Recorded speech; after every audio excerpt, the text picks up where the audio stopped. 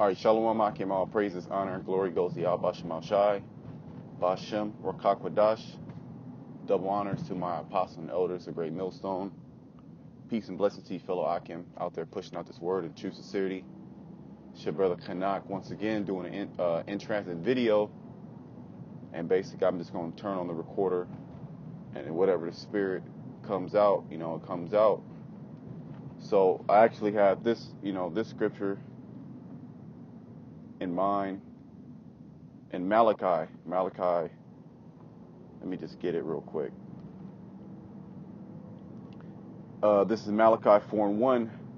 For behold, the day cometh that shall burn as an oven. And I was thinking about this because I was watching a video of the brother from the elder brother from Las Vegas.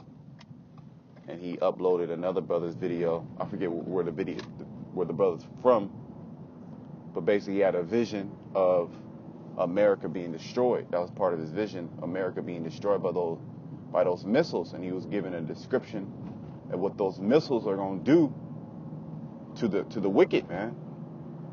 And that's a scary sight. And Lord's will I can get that in Zechariah, that plague.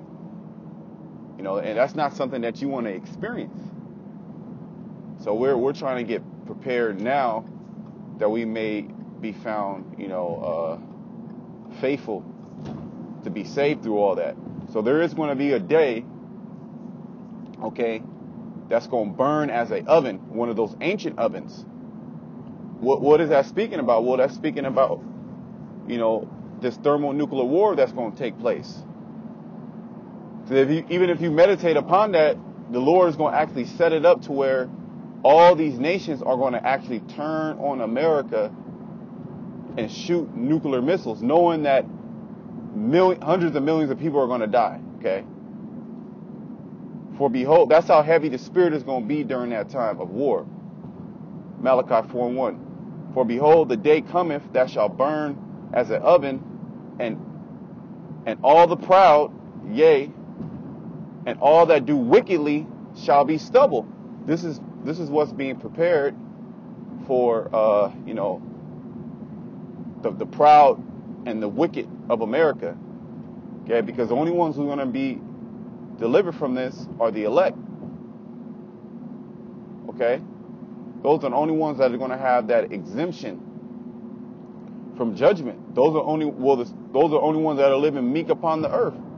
Okay, and what does the scripture say? The meek shall inherit the earth. So that's speaking about the Israelites, the elect in particular. And the day cometh that, give me a second again, and the day that cometh shall burn them up, said the Lord of hosts.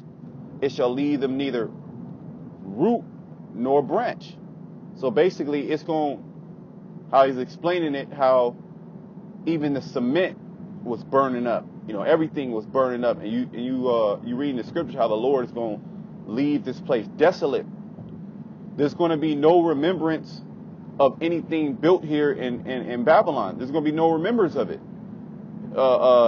Physically, there's going to be nothing here but a wasteland. Let me bring out another scripture. It's literally going to be a wasteland. That's what's being prepared for Babylon, and that's how hot that heat's gonna get. That's how devastating those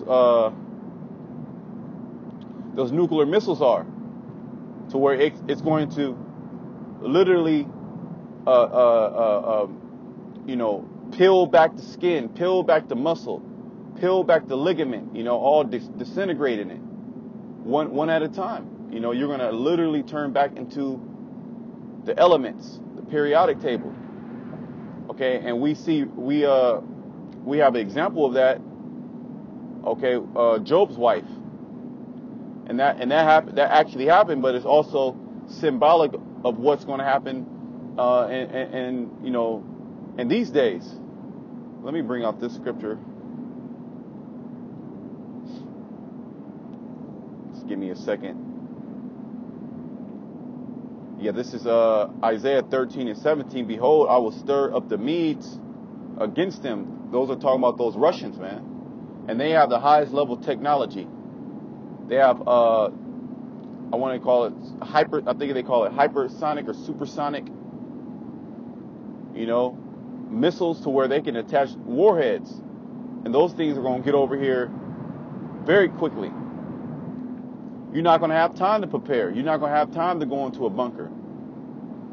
Furthermore, those bunkers they're going to be null and void, especially here in America, because you're going to have the earth is going to rock to and fro. Which shall not regard silver, and as for gold, they shall not delight in it. It's going to come a point to where you're not going to be able to pay those. You're not going to be able to pay any nation off. You're not going to be able to pay the Russians off. Okay, make a deal with them. They're ready for war, man. Their bows also shall dash the young men to pieces, and they shall have no pity on the fruit of the womb. Their eyes shall not spare children. Yeah, it's going to be so crazy that they're not going to pity. They're not going to pity anybody here in America, the hundreds of millions of people here. Okay, even you Israelites, they're going to shoot missiles on you Israelites. These other nations. So that goes to show you that these other nations don't give a goddamn about you. Okay? They want to take out Esau. They're going to take out you Israelites too. So they're not going to have any. They're not going to have any pity during that day.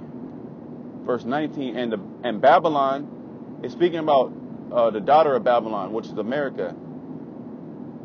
The glory of kingdoms. This is the greatest kingdom. The beauty of Chaldees' excellency. Yeah, the work of the elites. This is their masterpiece right here. Shall be as when the Most High overthrew Sodom and Gomorrah. And how did that happen? Fire and brimstone, as the scriptures say. Fire and brimstone. So that's what's being prepared for Babylon. That's the day that's going to burn as an oven. Fire and brimstone. Now the modern fire and brimstone now, through the technology, the Lord gave Esau that same technology to put into a device, which is the warhead, and a carrying mechanism, with the boosters, and I don't know all the terminology of how the nuclear missile, but the Lord gave Esau that same technology of splitting the atom, like how he rained fire and brimstone on Sodom and Gomorrah. So that's how this place is going to go out. And you can't go and pinpoint where Sodom and Gomorrah is at. Okay, you can't say, oh, there's a building there that's left. There's remnants of civilization. No. The only thing that you're going to find is sulfur and basically elements of fire and brimstone. That's what you're going to find. Which proves what? That actually happened.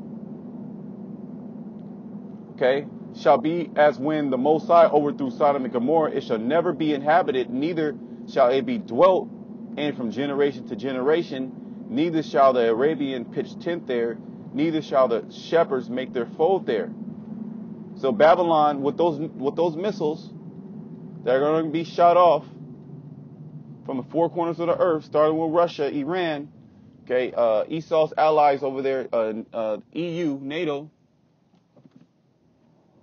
okay, this place is never going to be inhabited. It's going to be that desolate. You're not going to be able to find a remnant of a gas station. You're not going to be able to find an In-N-Out, a Chick-fil-A, a sporting arena. You're not going to see remnants of the White House. It's going to be desolate, and nobody's ever going to be able to dwell here or step foot here ever again for all eternity. Okay, what is it going to be used for? But wild beasts of the desert shall lie there, And their houses shall be full of doleful creatures, and owls shall dwell there, and satyrs shall dance there. And the wild beasts of the island shall cry in their desolate place, in desolate houses, and dragons in their desolate places. And her time is near to come, and her days shall not be prolonged. So the days of Babylon being destroyed, they're not going to be prolonged. Okay, the days of, the prophecies, so-called Tyrian, or you believing that they're Tyrian, they're not going to prolong anymore. Okay, yeah, they're coming to pass right now as we speak. And the day when Babylon is going to be a desert full of doleful creatures, okay, and wild beasts of the desert, that's not going to be prolonged. Okay, so that day which is going to burn as an oven, and let's get just a description of how hot that fire is going to get, and what it can do to flesh. Okay.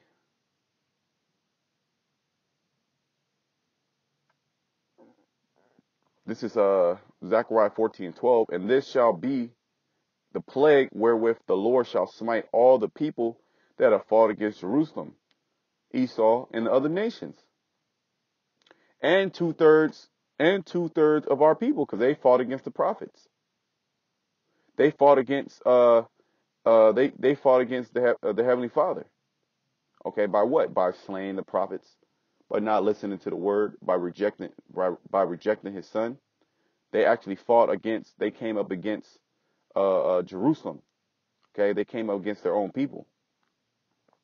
Because even though we are, the whole nation of Israel is one nation with all the tribes, there is a nation of the Most High, or there is an Israel of the Most High, a Yasha'Allah of the Most High.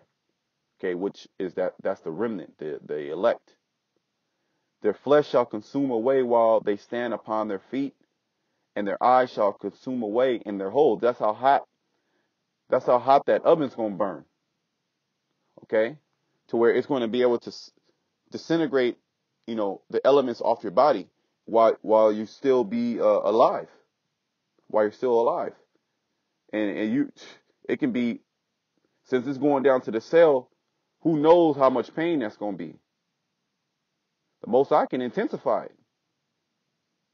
Okay? Let me read that part again. Their flesh shall consume away while they stand upon their feet, and their eyes shall consume away in their holes, and their tongue shall consume away in their mouth. So that's going to happen while you're alive. All your eyes, your flesh, your tongue, they're literally going to be consumed by this fire. It's going to just burn it. That's how hot that fire is going to be. And it shall come to pass in that day. Now that was basically it. That was basically it. That's that plague. That's that ultimate plague, which the Lord is going to send. A plague of diseases. That's going to be a plague also. Yet that ultimate plague are those missiles, the fire and that brimstone. Okay, so yeah, that was it on the lesson. All praises to Yahweh Bashim Shai. Keep pushing, keep fighting. Shalom.